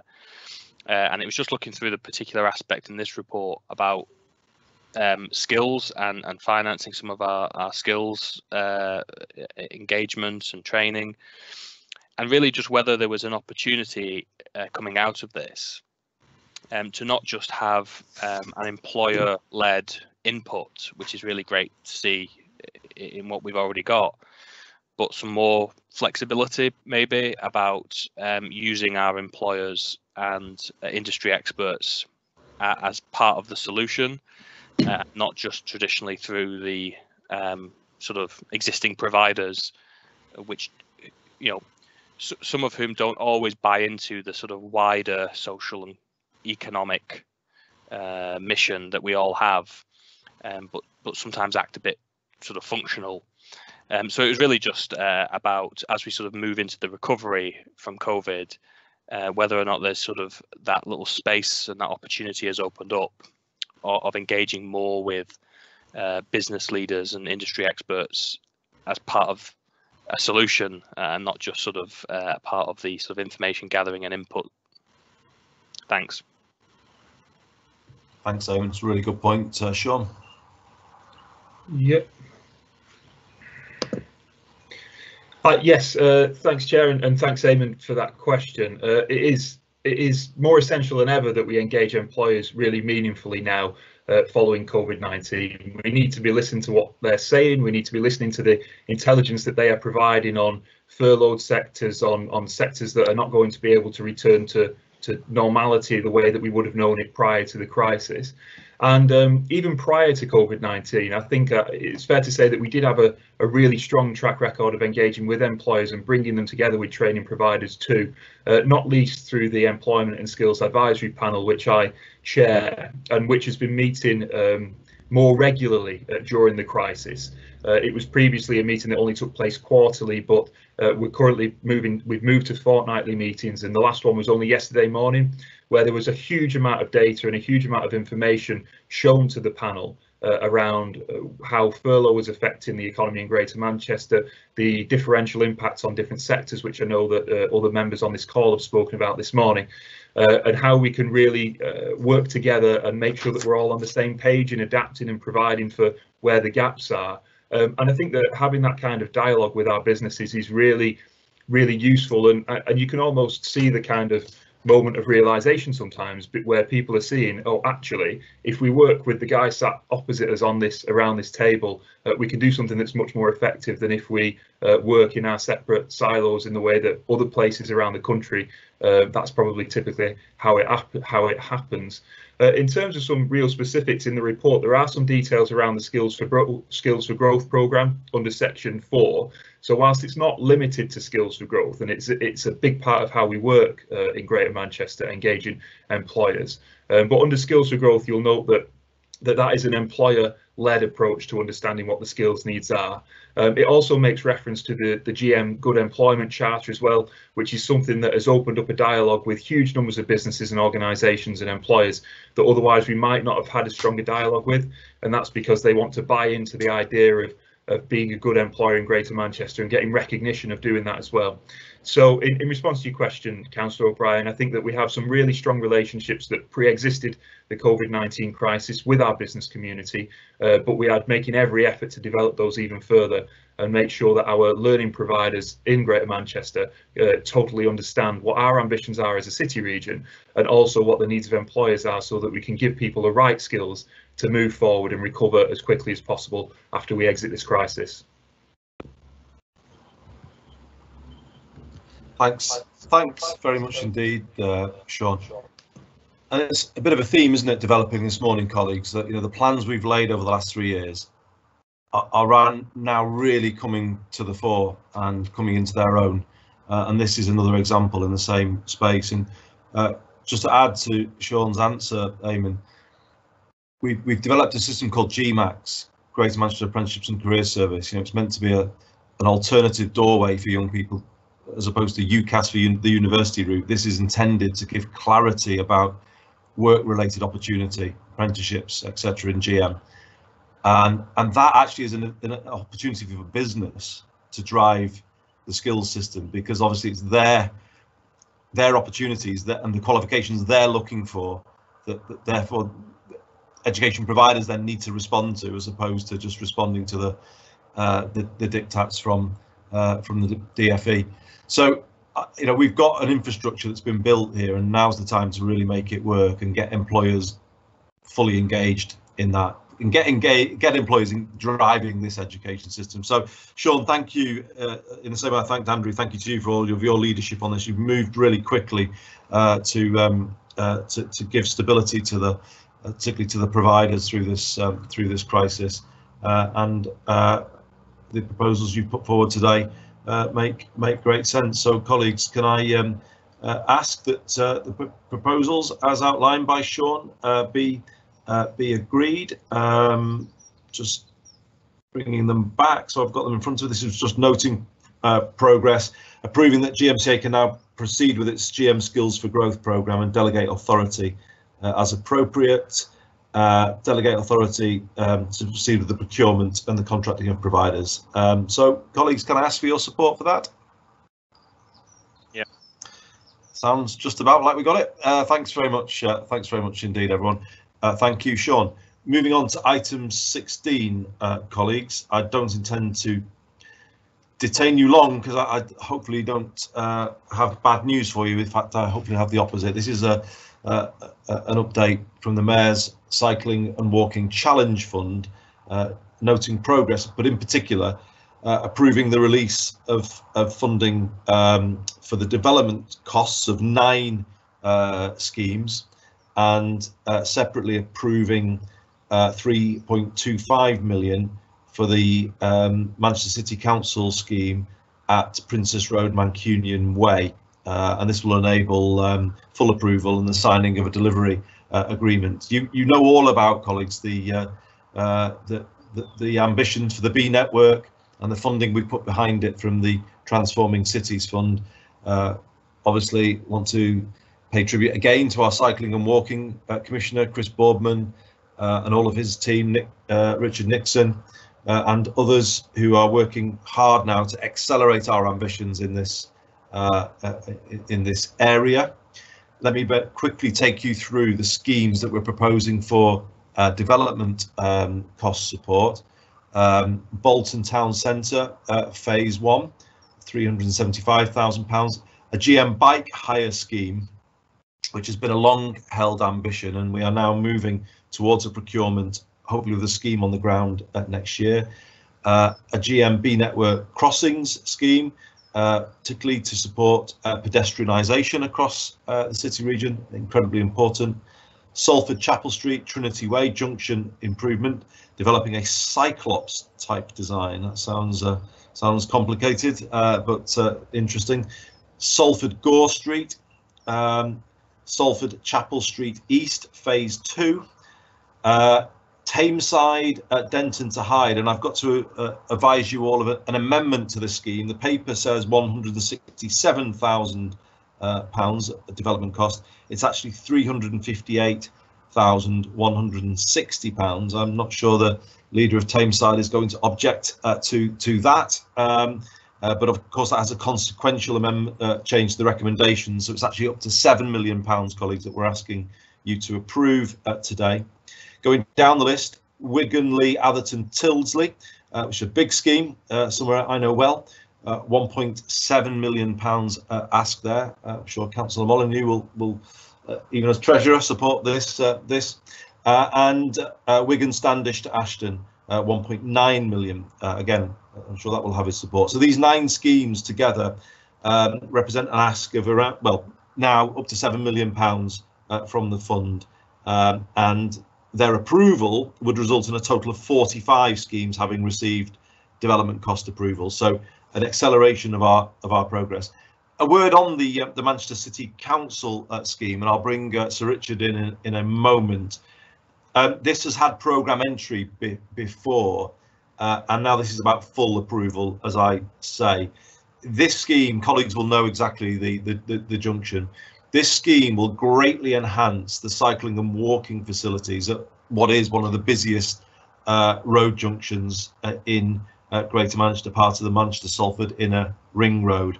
It's a significant cause of severance for pedestrians and cyclists, presenting real difficulties for people getting over, and it would address this through an introduction of fully segregated, high-quality crossing points over the junction. So it's been through all the necessary procedures.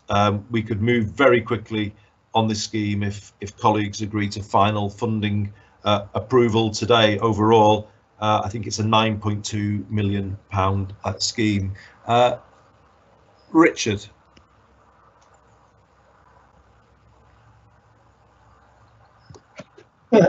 Thanks, Chair. I certainly hope the CA will approve the scheme, because that junction was absolutely, for pedestrians, unpleasant. It's a really nasty series of underpasses as an alternative to crossing the road, and for cyclists, it's probably one of the most dangerous junctions anywhere in Greater Manchester. So doing something about that's really important. But what I wanted to come in on was something else, and it's to ask a question which I suspect we won't know the answer to within the meeting. I had a meeting yesterday with I think 33 Labour councillors in Manchester talking about active travel. The issue that they raised most was walking and facilities for pedestrians. So a very strong theme around that, and clearly the Manchester scheme benefits both cyclists and pedestrians, and if we can create win-wins, that's the ideal place to be. But subsequent to that, I had an email from one of the members, which I guess asks a question I don't know the answer to, but I'll read just an extract from it. So it's from one of my Labour councillors.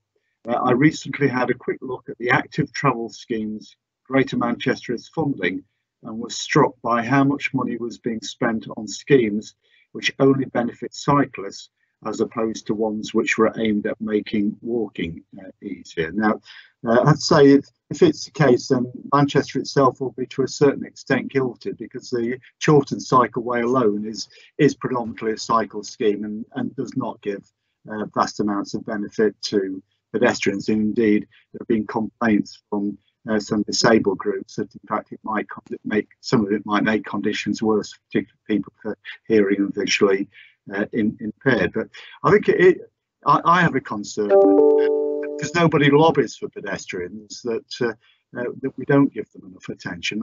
I think it would be worth at least doing a proper analysis of what we have spent so far, and really just to see what the balance is between walking and cycling within the overall fund. So I can't respond to the member because I can't say whether what he's saying is true or not, and I simply don't know. But it will be useful to know, wouldn't it? So that it might, as we get for later stages of the fund, inform the judgments we want to make. Thanks, Chair. Thanks very much, Richard, and it is a very fair point. I mean, obviously, when we appointed Chris, it was as cycling and walking commissioner, and I know he's passionate about both, and it is about prioritising both.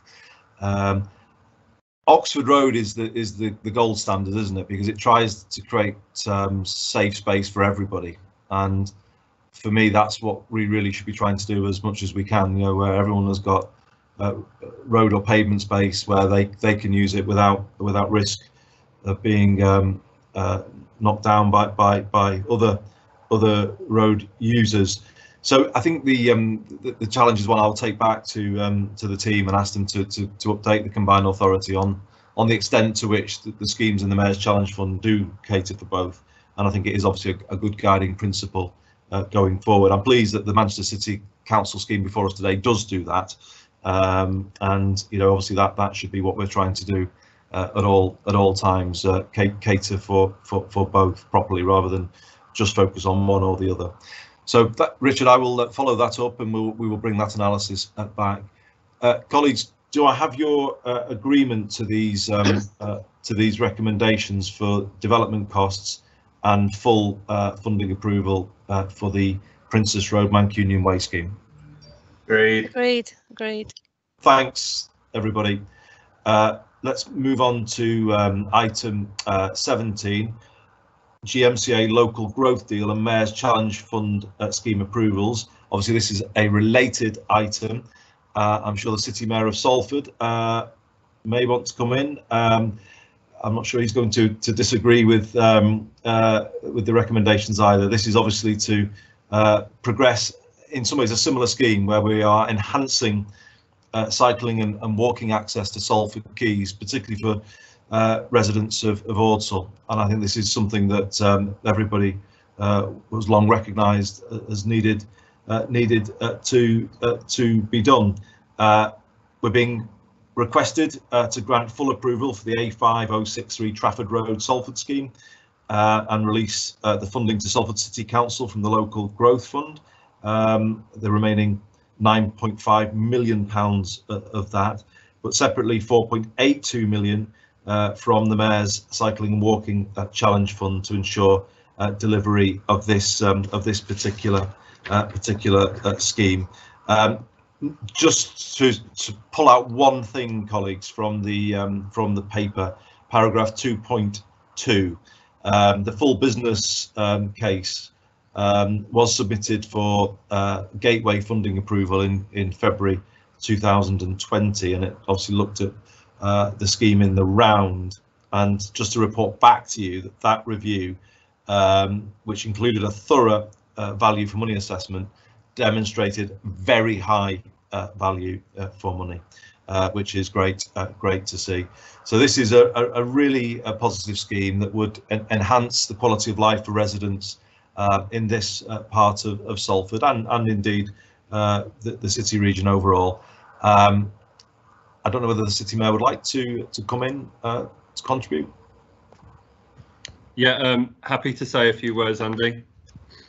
No, obviously we really welcome this scheme, and it's really interesting because obviously in this part of the city region we've been doing urban density, so we've been delivering a lot of housing units, and as we know from previous consultations on the spatial framework, residents of Greater Manchester have often been calling for investment in infrastructure, and I think this is demonstrative of our commitment to trying to make that happen.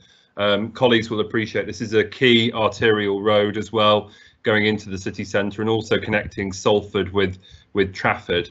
But I mean, this scheme is very supported by residents and the communities who live in this part of the city region. But it's also about encouraging a lot more, as we've already said, active travel. So reconfiguring roads and walkways to encourage more people to cycle and walk. And we all know the health benefits accrued from that, but also thinking strategically about public realm in all of this as well, to try and encourage more people to enjoy the outdoors. And we've seen a lot of that, haven't we, during this pandemic, and obviously this investment is going to hopefully encourage more of that in this part of the city region. So I really welcome this investment, and I thank colleagues for supporting this in terms of getting it to where it is today with the full business case. But ultimately, I guess what I'm saying is we need to see more of this across the whole of Greater Manchester, linking infrastructure investment with walking and cycling, and hopefully leading to behavioural change in terms of people leaving their cars at home and taking to the bikes and using our public realm and the outdoors a lot more. So this is great, but we need a lot more of this across the city region. I'm sure colleagues will agree with me. And where we're doing urban density, we absolutely should be doing this sort of investment into the public realm. So, you know, I welcome this and thank colleagues for the support.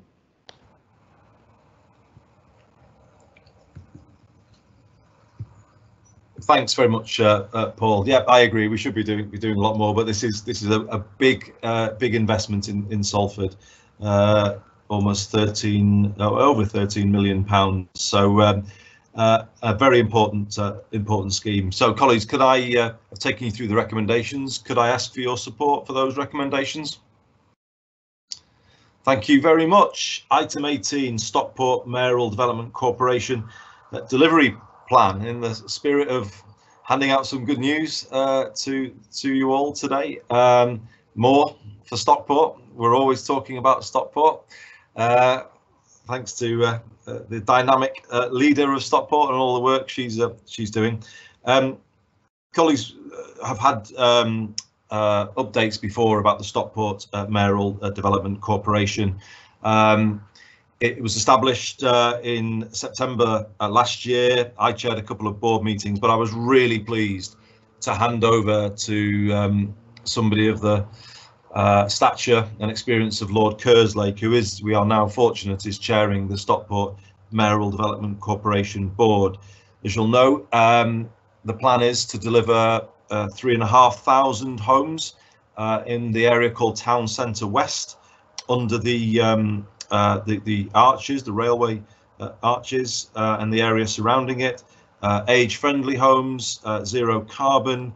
Obviously, this involves the substantial redevelopment of Stockport bus station into Stockport interchange, with the addition of green space. It will be fantastic for Stockport, without a doubt, and actually, as the first mayoral development corporation in the country on a town centre, I think potentially could establish a blueprint for brownfield development, as the paper says. And I would have said before, but say again, more than willing to take this model to any other of the boroughs, the 9 boroughs that would like to take the same approach to placemaking and transforming some of our towns across Greater Manchester. So I'm so encouraged by the progress. This, of course, is a delivery plan that's being laid out before you, 2020 to 25. I think you're entitled to have a high degree of confidence in it, given that it has Lord Kerslake's stamp on it.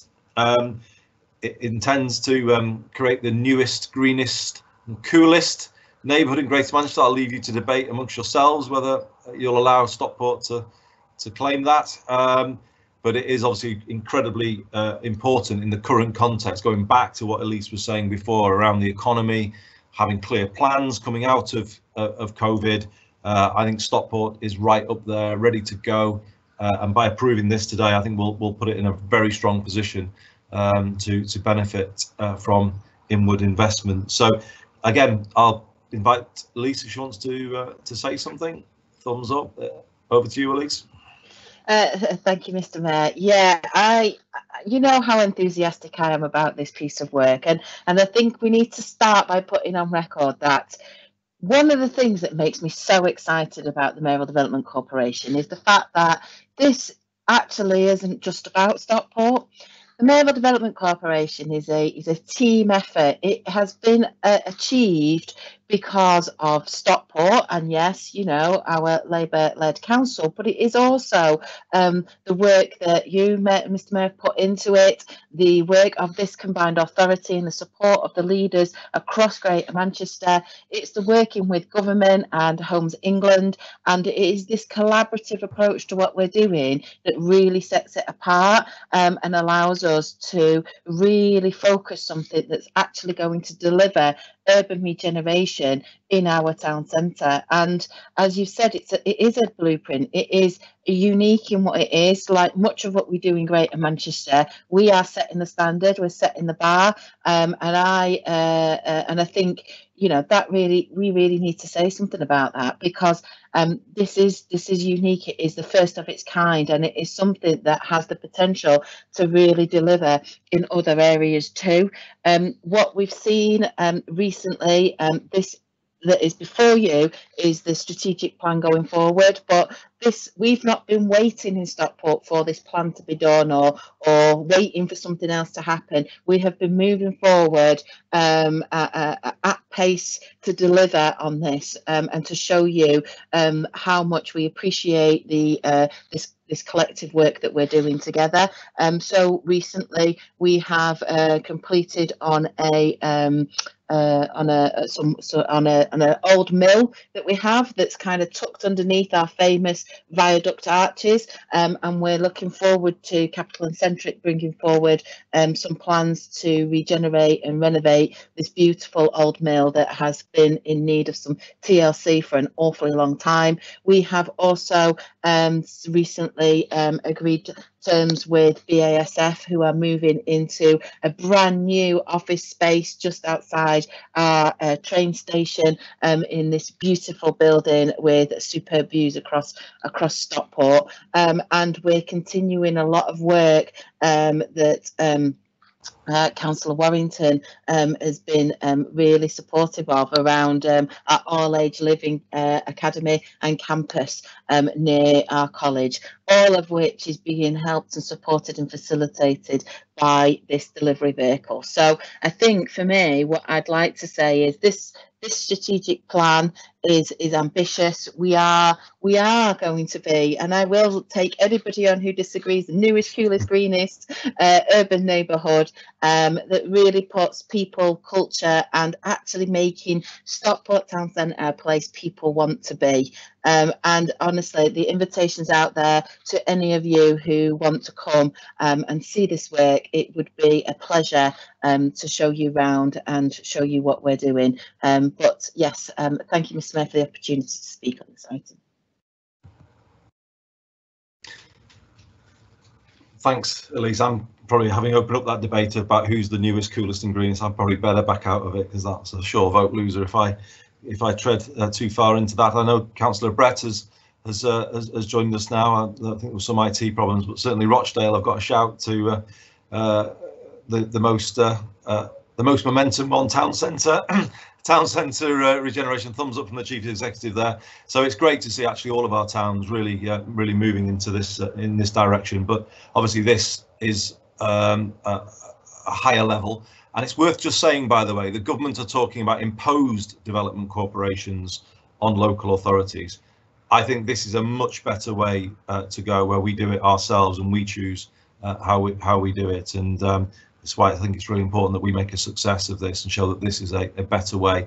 You don't impose devolution, you do it from the bottom up, and this is what this is all about. So colleagues, you've got two plans in front of you, a strategic business plan and an action plan arising out of it, and we're seeking your approval for both. Do we have that? I'll take that as yes. Thank you very much, everybody. Moving on to item 20. This is a proposal for a loan to private white VC. I'm going to invite Councillor David Molyneux to introduce the report. Thank you, Andy. Obviously, you've got the report in front of you, and I totally endorse the report. I think it goes to show that when we invest public money, how seriously we take it. And you can see from the report that Private White VC, which is a long-established company in Salford, have certainly stood up and they're to be counted in terms of the two contracts they've now won with the National Health Service to provide PPE. And I think we all know as leaders the battle that's taking place to get PPE into the right places during this situation that we've found ourselves in. And it's certainly a good example of our investment into local companies to provide local jobs and continuously to provide local investment more and more needed. They're a good company, they've signed up to the good employment charter, and I think we should fully support this, and I think it's another fine example of what we do as a combined authority in supporting businesses across GM. Pleasure to move it, Mr. Mayor. Thanks so much, David, and thank you for doing so. I think this is excellent. It puts into practice what we've been saying, that we should commission more from our own provider base and develop a PPE supply line in Greater Manchester. Colleagues in the Growth Company, Steve Rumbelow and others have been doing a great job bringing in PPE from all four corners of the globe. But actually, let's, in this year of living with COVID, let's get better at bringing it in from our own supplier base, and this is a great example of doing precisely that. And actually, again, to hear that they're signed up to the Good Employment Charter, I think it's ticking all the boxes of the way we want to go coming back from this. So David, thank you for that and the speed that you've moved to put this in place. Obviously, I think it would allow them to become a supplier of gowns to the NHS, which have been in short supply. And as Sir Richard said earlier, we just don't know how long we're going to be living with this, do we? And the quicker we can get on and support our own companies to supply, the better. Colleagues, there is a Part B report on this, as there was actually for Stockport Mayoral Development Corporation. I'm taking it that, as with Stockport, colleagues don't want to raise any items in Part B. If not, I'm going to ask for your approval for the funding application and the delegation of authority as set out in the report. Colleagues, is that agreed? Agreed. Thank you. And that brings us to the end of this meeting of the Greater Manchester Combined Authority. Just about got there. A few challenges on technology again, everybody, but we did it. Some really powerful reports and contributions from colleagues today on a whole set of serious issues. I can see Councillor Brett waving at me. I'll take that. He wants to jump in. Councillor Brett. Well, as I haven't spoken today because I could follow the meeting, but not only as a guest. So that's why. So I've heard all the speeches, etc. I think I might have missed if Paul Dennett was speaking, but apart from that, could I just say, Andy, have you looked at the Premier League table today just to see where Burnley are and Everton are? And I'll leave you with that thought and wish the best to the leader of Wigan for the weekend. Well, I have to say the Premier League table hasn't escaped me, and I was tempted to have a minute's silence for the state of English football this morning, given what happened last night. I thought I've had your support to that, but I decided against it. And I did tell you at Christmas that Burnley would be fine, and you were telling me that you weren't sure, but I'll take that one. And in your absence, Councillor Brett, you were appointed as my deputy on substitute on Transport for the North, so I hope that, yes, that role. Can I say I watched it all and I heard my name mentioned, so yes, thank you. And I must pay tribute to our IT who worked tirelessly to get me online, and Microsoft to passwords and everything. Crazy world we live in. It's been a challenge, as was Wednesday, so we are going to have a review of IT and just check we've got it all in working order. But thank you for your contribution and best wishes to Wigan. We'll all echo that for the weekend. So colleagues, that brings us to the end. Thanks for your attention and your attendance. Some good business done this morning. I will now formally close this meeting and see you all soon. Thank you. Andy, we have the AGMA agenda to do. Sorry, Julie. We have the AGMA agenda to now go into. I thought we had to go out and come back in, but we don't, do we? No. But, my mistake. Getting ahead of myself there. So colleagues, we do have an AGMA meeting, and I'm going to hand over the chair for this AGM meeting, annual meeting of AGMA, to our GMCA monitoring officer, Liz Treacy. Liz. Thank you. If I could just open the annual meeting of the of AGMA for this year, and could I ask, excuse me, could I ask for nominations and a seconder for the chair of the meeting and of AGMA? Can I nominate Andy Burnham? And I second. Thank you. Get that, Mr. Burnham, from me. I shall hand back to the mayor. Thank you.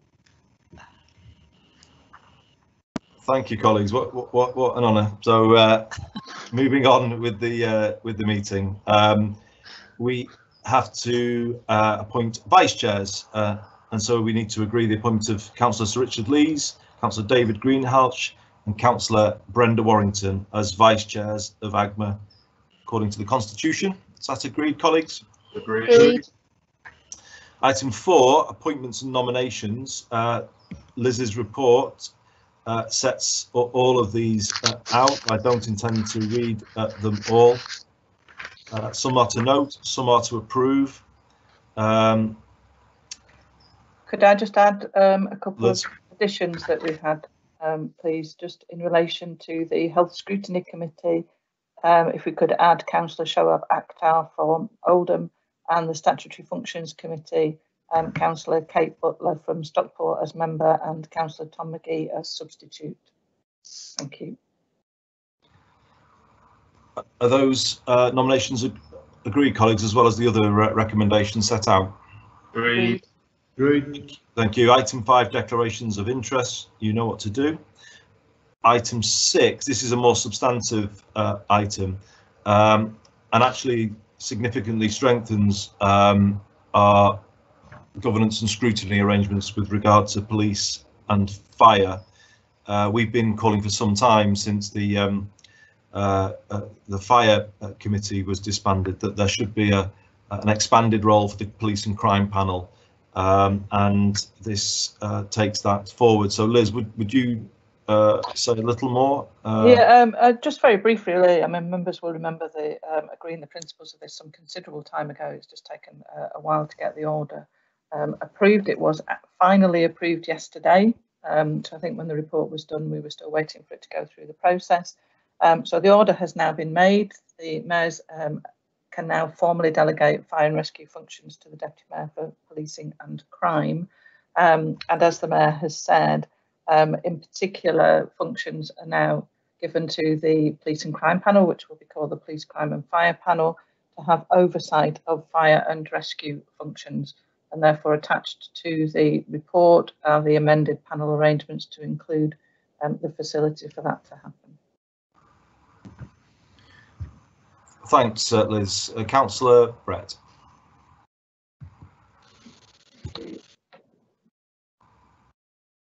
You're on mute, Alan. Yeah, only yesterday, like, well, all right, we've been asking. Can I then ask from the follow on, because as you know, one of my backbenchers and in fact my chief whip was very involved. Will this now mean that GMCA will have an input into the LGA structure on fire, etc.? Will all the functions that used to happen before they abolished it, before they abolished things, will that go ahead, and will there be any appointments made? Because having heard this today, and he'll want to know what is the going on from this in the wider fire world.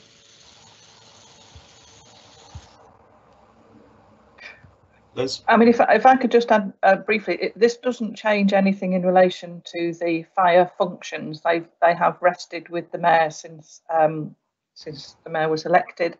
The only change in relation to that is that the Mayor can now formally delegate some of those functions to the Deputy Mayor for policing.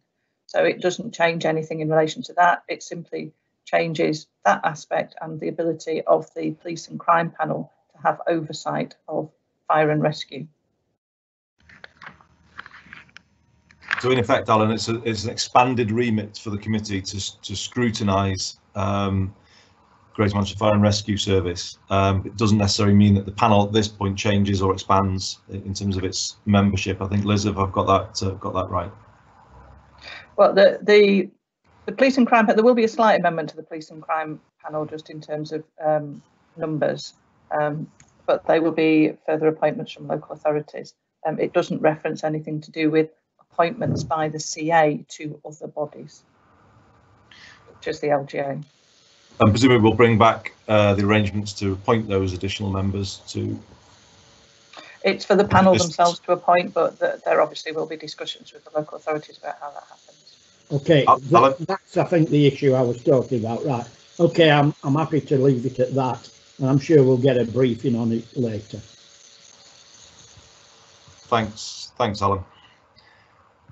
So, colleagues, this is obviously to agree the amended panel arrangements set out at Appendix 1 and to refer those amended arrangements to individual councils for approval. Is that agreed? Agreed. Thank you very much. Item 7, Revenue Outturn Report. Councillor Molyneux. Thanks, Andy. Obviously, there's been a lot of financial discussions over the last week or so. You can see the report before you. I'm recommending that you note the report at this stage, and then there'll be a further report to the next AGMA meeting.